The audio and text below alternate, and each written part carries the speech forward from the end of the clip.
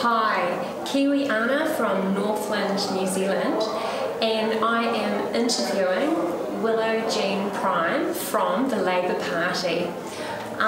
So Willow-Jean, we talk about health, education, cost of living. Tell me about education. Do you have any? I do have a few degrees framed on my mum's wall. So I have a Bachelor of Arts, a Bachelor of Laws, a Postgraduate Diploma in Māori and Pacific Development, a Masters of Laws, and an empty frame for a PhD that I have not completed because I went to Parliament. Well done, that's amazing. So can you tell us, Willow-Jean, what do you think the main issues for New Zealand are right now? Right now, the main issue that we are hearing and we know from talking to New Zealanders is the cost of living.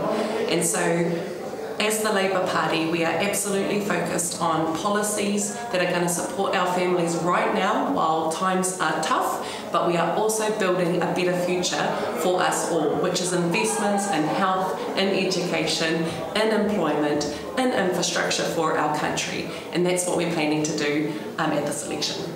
Wow, okay, great. And if we vote you in as our Northland MP, what will you do specifically for Northland? So I have had the privilege of being an MP for 6 years, and I believe that I bring strong advocacy skills into the role as MP for Northland. I'm really good at connecting with people, I'm local, I'm active, and I'm involved, and I make sure I get around all of the communities in Northland to find out what the wants and needs are. And I have been a cabinet minister with 5 portfolio areas. I've been on select committees. I know how Parliament works and how to get things out of Wellington and back into our regions. And that's what I will continue to do alongside Calvin Davis for Northland. And you can just come on my Instagram, come on my Facebook and see what some of those things are that we have been able to do. Great. So are you able to give us perhaps one example of what you think needs doing in Northland right now? Is there something in particular? Yeah. So at the moment we are...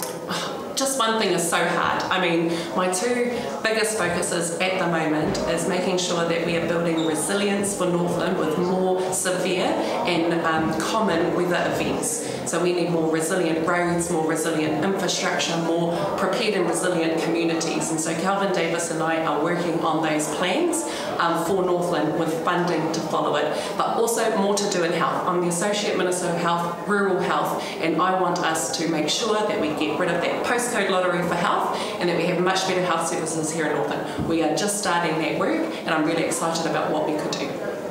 Brilliant. Well, thank you very much for your time today, Willow-Jean. We really appreciate it. Thank you. Thank you.